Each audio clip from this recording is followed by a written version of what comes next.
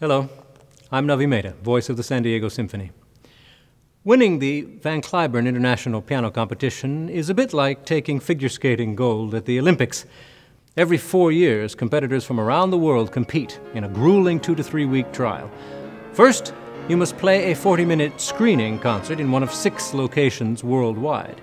If you are invited to Texas, your first round will have you playing 2 45-minute concerts. Should you advance to the semis, you will play an hour-long concert which must include a brand new piece of music written specifically for the competition, and you must perform chamber music with musicians whom you will have met for the first and only time the day before.